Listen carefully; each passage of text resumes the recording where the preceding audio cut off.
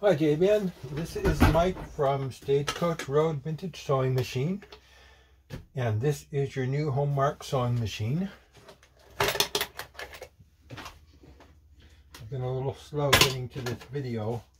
Had some other things on the restoration bench that were kind of pressing. So here she is, and we're going to go over the basics of operation with you. You may already know how to operate this machine, but just in case you need a little brush up on it, we're going to go over how to thread the machine, how to wind the bobbin, how to work the stitch length and the sewing foot pressure, how to drop the feed, just everything that you need to know to operate this sewing machine.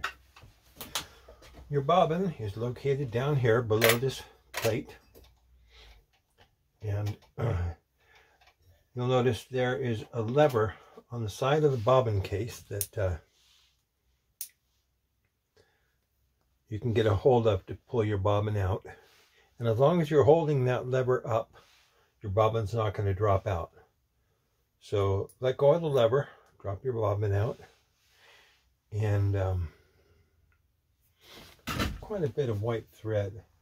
I think I'll just leave that on there and we'll wind another bobbin.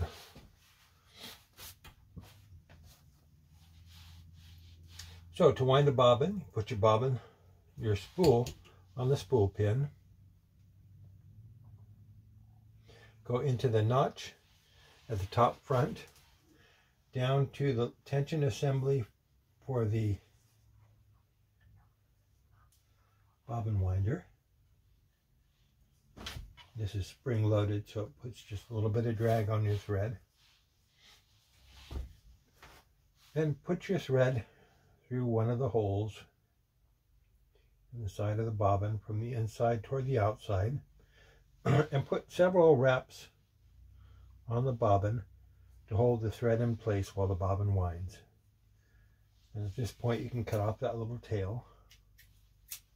Your bobbin goes on the bobbin winder with the thread coming on over the top this way.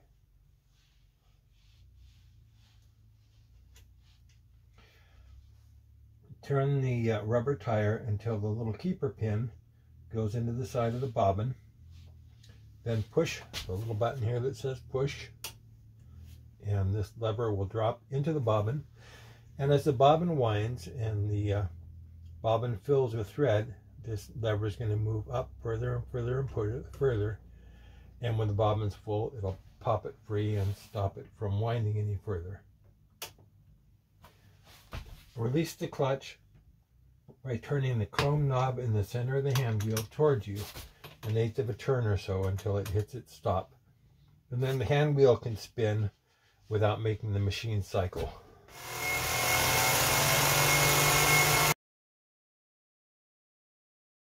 And that's plenty for our test.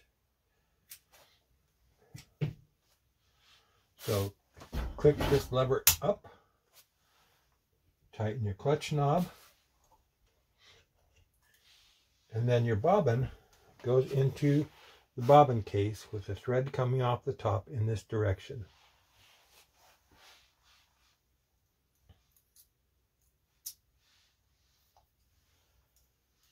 Guide your thread into the little slanted slot on the side of the bobbin case and up under the flat leaf spring, which is your lower tension. You'll feel it click into place. And then there's just a little bit of drag on your thread.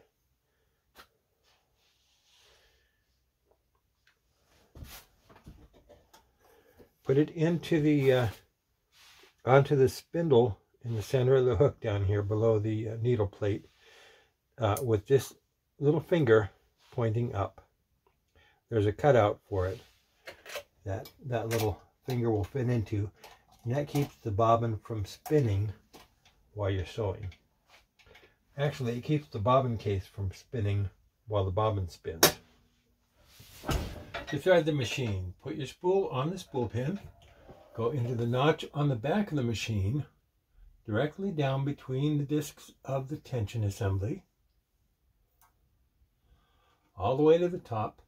Go behind the big thread guide here, and then down behind this little thin check spring and come up into it so your thread is inside of the loop and it lifts the check spring when you pull the thread. From there, go into the take-up lever from the back of the machine towards the front, down into this thread guide on the faceplate, and you just slip the thread in from the side like that. Go into the thread guide on the needle clamp and through the eye of the needle from the outside of the machine towards the inside, from the left towards the right. Cut a nice clean end on your thread and it'll be easier to thread the needle.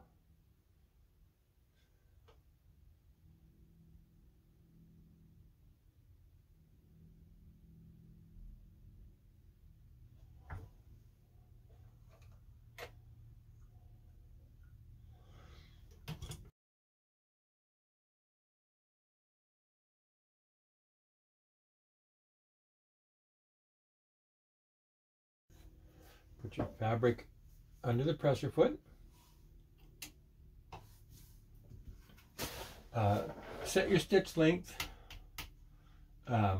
You can just set it to random stitch length without setting the gauge here.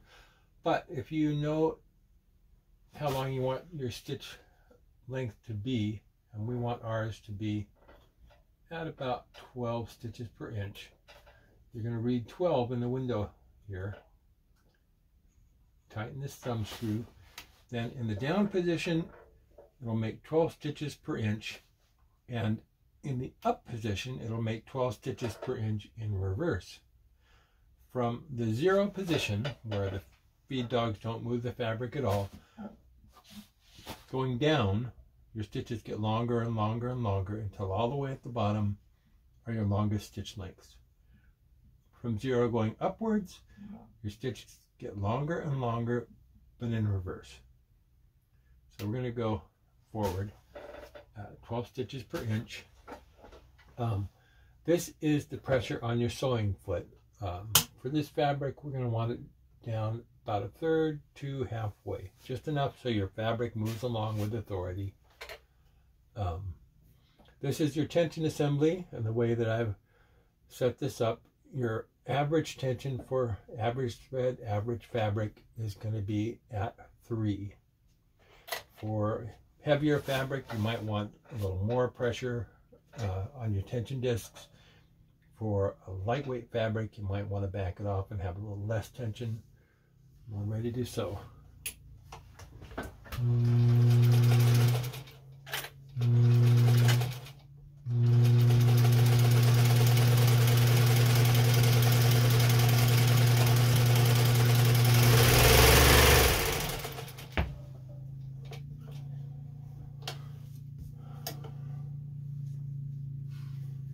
Okay, that's a nice, neat, well-balanced stitch. This knob here drops your feed. If you want to do machine embroidery or patching or darning, and you don't want the teeth of the feed dogs to move your fabric because you want to move the fabric, turn this knob all the way in the clockwise direction to embroidery. And at this point, the teeth of the feed dogs never come above the needle plate, so they never contact the fabric, and you do all of the moving yourself. In the center position, it's marked silk. If you're sewing delicates, you may want a little bit less aggressive movement on your fabric, so it doesn't mar the fabric. You put it on silk. But for regular sewing, you want it on normal. That's where the teeth of the feed dogs come all the way up and they move the fabric. Let's